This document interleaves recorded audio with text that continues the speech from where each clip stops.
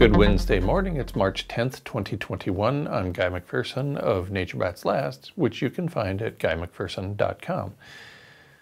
In this science update, I'm going to talk about a Northern California kelp forest and how it has been greatly reduced in terms of biological diversity.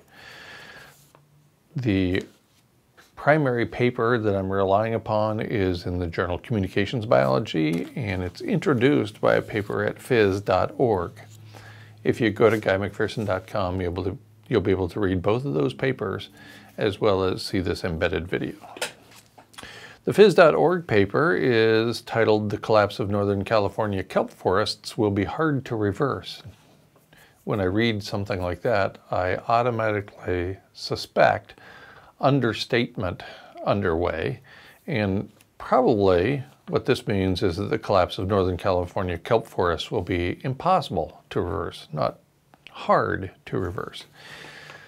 A few lines from the paper at phys.org.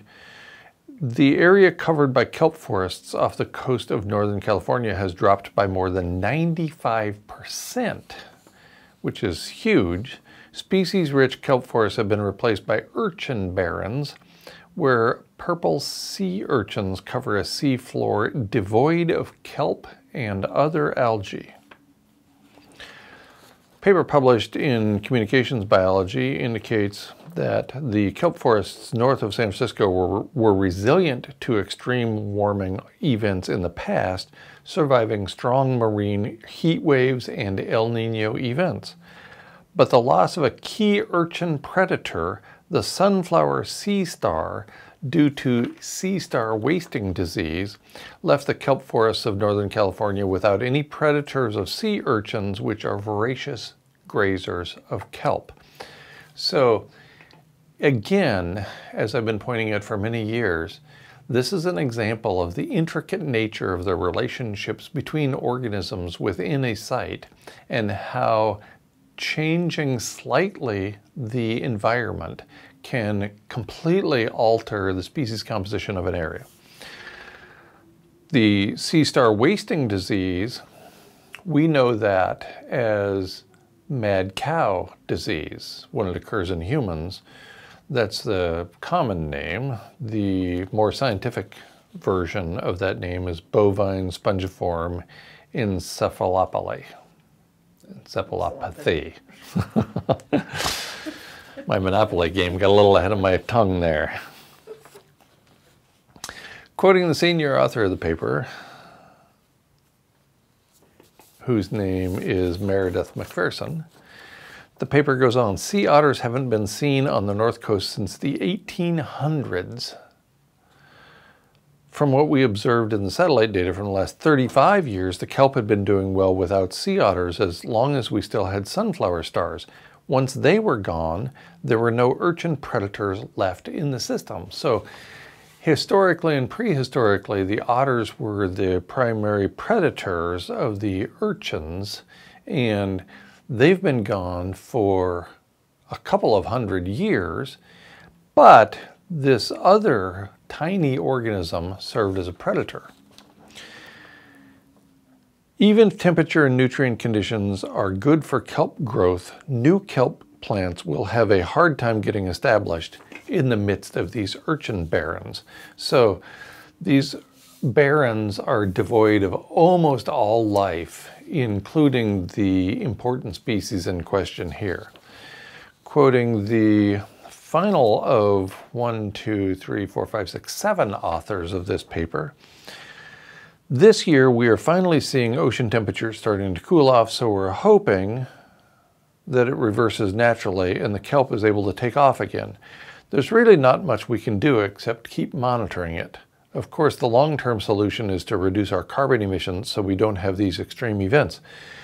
Pointing out yet another person who is unaware of the aerosol masking effect, because reducing industrial activity, reducing emissions goes hand in hand with reducing aerosol masking. So I don't think that's such a great idea.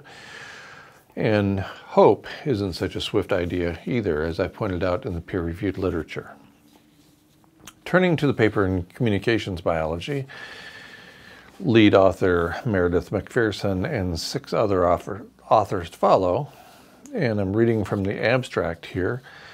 We show strong evidence that Northern California kelp forests, while temporarily dynamic, were historically resilient to fluctuating environmental conditions, even in the absence of key top predators, but that a series of coupled environmental and biological shifts between 2014 and 2016 resulted in the formation of a persistent, altered ecosystem state with low primary productivity. And those are the urchin barrens that are discussed in the phys.org paper. Their recommendations include 1, monitoring the status of key ecosystem attributes, because that's what all scientists want to continue doing, is monitoring, especially by somebody else. 2, developing management responses to threshold levels of these attributes, counting on somebody else to do something for a condition which is already behind us, threshold levels of these attributes. We've already entered a new state from an environmental and biological and ecological perspective. And finally, creating quantitative restoration suitability indices for informing kelp restoration efforts. Let's keep track. And that's something that science has always been particularly good at, is pointing out that other people can be monitoring something. Or, in a really good case, the scientist gets to monitor something, because that means money flowing into the system and keeping them, therefore, in a job.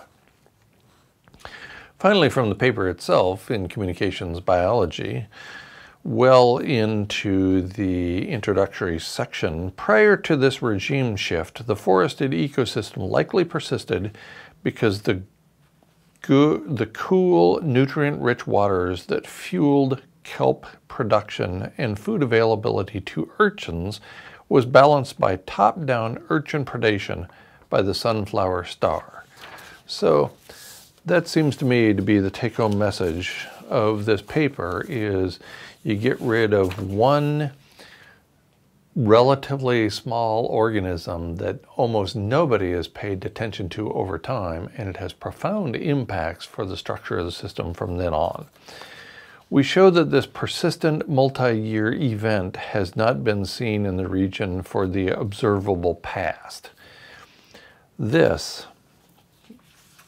near the end of the paper, in the discussion section, pointing out that this is a brand new phenomenon, that the shift from one ecosystem type to another has occurred very quickly, and that it's almost certainly due to the lack of a single small organism, thus indicating, again, the intricate nature of these relationships, and how changing just one minor thing is like pulling this thread from a sweater.